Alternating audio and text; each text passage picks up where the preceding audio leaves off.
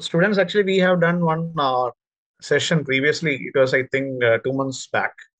I could not do another session because of two reasons. First of all, there was INISS coming in between. So we gave time for that and I had to prepare for the recall of those things. Plus, I personally had some issues, like I had an exam to attend. So I was behind that.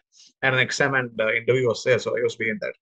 So in last session, my plan is like these two sessions we will do the stroke, and later on we'll bring some other cases like some short cases, some interesting cases we'll bring. So last time we discussed most of the cases we discussed were purely interventional, purely more of image based, and some atypical presentations and all. This time it is more of a clinical type. I have tried to introduce some of the clinical videos into it, and some of the not the plain clean fair cases, some different cases. That is a basic idea to provoke some interest in like evoke some interest in neurology and how to elicit the clinical things. That is something which is the best part of neurology. So we'll start with so now there is around 117 attendees, right? So we will start with the first case. This is a 52-year-old male referred from outside hospital with history of visual blurring and vertigo since 2 days. Non-case of hypertension and diabetes, came to casualty. So it's a patient who complains of visual blurring. Whenever the patient has a visual blurring, uh, you should consider the first possibility is something which involving in a neurologist point of view. Visual blurring means it may be the either an optic nerve, or it can be the visual pathway or the occipital cortex, or this can be a diplopia, because diplopia also sometimes can present with visual blurring. And third is visual blurring is a quite common thing, which it's more of a subjective thing.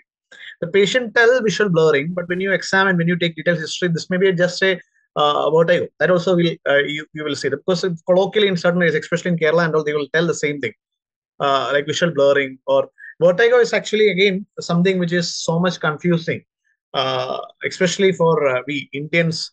Like for everything, we will tell it as vertigo. If it is blackout, or if it is true vertigo, or even if it is other symptoms, anything affecting the vision, and even feeling of imbalance, everything. In India, we used to call it as vertigo. The patients will tell in Hindi, maybe chakkar, in Malayalam, talachutta, in talesutta, in all those things we used to tell. The patients used to tell. So vertigo is actually very subjective, you know. So the patient has been referred as vertigo. The patient was telling like something like chakkar. That is a patient's on board. So this patient was two days history. So came to casualty, and there was one examination. They told that there is no finding, because of the ER. They told that there is no finding. And my junior also has been seen. Junior is actually MBBS resident who has actually seen the patient. Told that there is no cerebellar signs. And whenever you see vertigo, the first thing you should make sure is whether its positional component is there or not. Second is how much the duration of the vertigo. Third is whether it is, first of all, before going into that, first thing is you have to find out is whether it's a true vertigo or not. Whether it is a blackout. Blackout means it is more of a pre-syncopal symptoms, or whether it is a swaying to one side. Swaying is predominantly ataxia or imbalance. It's not a true vertigo. And third is a true vertigo. And old school teaching is like true vertigo means the surrounding is rotating. It's not like that.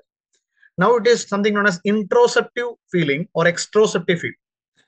Vertigo is feeling of movement or surrounding when there is no actual movement is there. It can be introceptive or extroceptive. You feel the environment is moving, that is extroceptive. What we previously called it as true vertigo. Introceptive is when you feel yourself is wobbling. That is introceptive. And vertigo is not a bidirectional movement. It is in multi-direction. It is not a up and down or side and side movement. It is something which is more of a rotatory type. That is what is the actual definition of vertigo. So my resident has seen and told that there is not much finding, and this patient is a hypertension and diabetes. Obviously, there's a risk factor for stroke.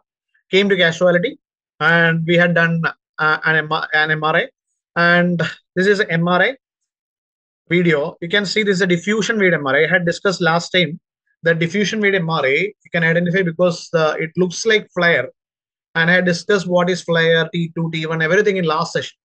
So this is a diffusion weight MRI where you don't see a skull that clearly, and acute infarct will well seen in diffusion weight MRI. So diffusion weight MRI was normal. There was nothing was there, and this patient came in the morning. So I was doing the rounds. So that time the patient came, and MRI from the MRI room. I went to the MRI room, and there was nothing in the diffusion weight MRI.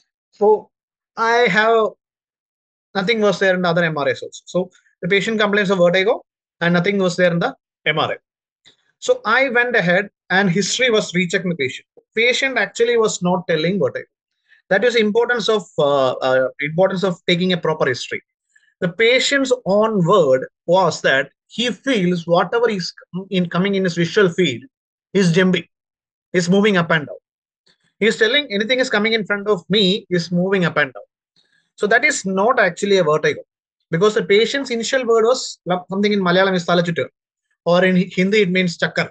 That was his first word he told. But when I broken the history, I asked him whether it is like something rotating, or whether it is like something moving, or whether you are feeling like you are getting dizzy, whether you are having blackout, or whether there is a positional component. He told there is no positional component at all. But whenever he is looking, all objects in front of him is dancing up and down. So what do you call it as? What is the phenomenology? Anyone have an answer? So phenomenology is the most important one in such cases. What is the phenomenology? Anyone can type the answer in the chat box. So that phenomenology is something known as oscillopsia. Yeah, correct. Oscillopsia. Oscillopsia means vertical movement, the bidirectional up and down. So his complaint was oscillopsia, not he was complaining of vertical movements like jumping or visual imaging. This is oscillopsia, rhythmic oscillation of the visual environment, where you see the environment is moving up and down. So why? My question is why you are having a rotatory feeling in vertigo, classical peripheral vertigo, and why you are having a vertical movement oscillopsia. Basically, whenever the visual imaginary is moving up and down or horizontal or whatever it is, you should have an idea that it may be because eye movement is in that direction. So what happens in peripheral vertigo is because the peripheral vertigo always will have a torsional component, a rotatory component, a rotatory torsional component. So why the peripheral vertigo always has torsional component is because, see, when you are animals, the brain has evolved from your birds or other animals. The eyes are placed on the sides. In apes, the eyes came to the front.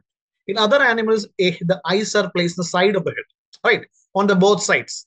So whenever you tell, then you look at a bird who is tilting his head right and left, who is tilting the head sideways.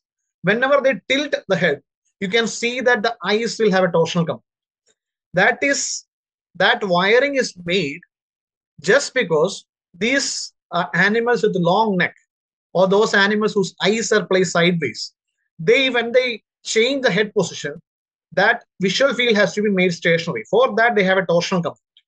So that peripheral wiring mechanism is same even in the apes where the eyes are anterior. So what happens is whenever you have peripheral malfunction, always there will be a torsional component. Because of this torsional component, you will feel the visual imaginary is having a rotatory. The visual imaginary is having not a bidirectional thing. It is more of a rotatory thing. That is because of the nystagmus of the movement of the eyes, which is happening in a subtle level. That is what is provoking your vertigo. So here it is up and down. So I went to examine once again the patient because my idea is now it is not a peripheral vertigo, because peripheral vertigo, you won't see such oscillopsias. Oscillopsia means it is a vertical movement. So pure vertical nystagmus or vertical dysfunction, it is not a peripheral thing. Peripheral thing always will have a torsional component. So my doubt was it is something involving the vertical thing. So this is a video of the eye field. You can see the video and comment what are you seeing. Look at the eyes carefully and what are you seeing? This is primary gaze. This is upward gaze. And then you look at the downward also. I'm going to look at the downward also. So what are you seeing here? It's not actually ocular bobbing. This is actually a jerky nystagmus. There's a vertical jerky nystagmus is there. Upbeating nystagmus is there. Bobbing, this is a very conscious patient. Very conscious patient. Well, no other deficit other than his complaint is just this diplopia. You can see that the upward movement is there.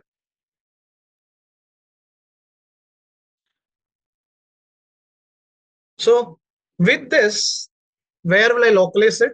If it is a vertical nystagmus in a diabetic hypertension, very acute onset. But 1 day back when he was getting up from his bed, he noticed having this thing.